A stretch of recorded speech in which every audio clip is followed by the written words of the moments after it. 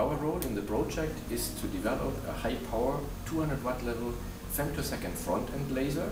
This front-end laser is then amplified to the kilowatt level by our project partner, University of Stuttgart.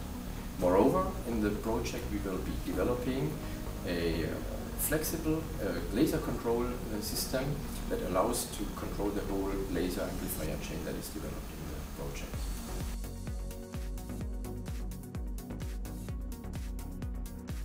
So first of all, HIPERDIAS Project perfectly fits your company high-power femtosecond laser roadmap. Yes, and with these new kilowatt level high-power femtosecond lasers available now, new challenges arise that concern the system and system components technology. It means getting the photons on the road and using them for high-throughput machining, and there is a lot of work to do still.